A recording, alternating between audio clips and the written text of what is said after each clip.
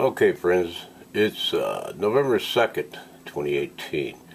Trump, stalking caravan fears, says troops will fire on immigrants if they throw rocks. Okay, what he's telling these clowns, and I've been listening to some of this on Yahoo through Fox News with Lou Dobbs and that, it's time to declare martial law on the border and shut it down.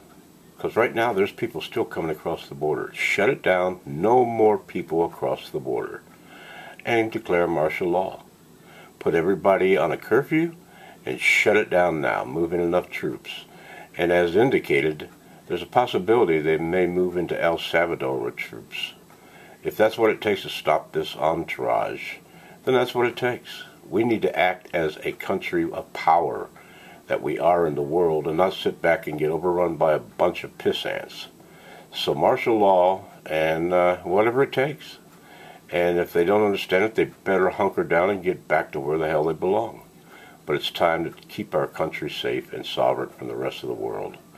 That's my opinion on this. Mr. Trump, I think you got the ability to do it. Congress won't stand behind you. Senate won't stand behind you. Just declare martial law and get it done. Let's get this over with. Enough of the game. That's my thoughts. The Old Marine 1 on November 2nd, 2018. Time to get it done. Talk to you later, friends. Bye-bye. God bless. Hug the kids, hug the wife.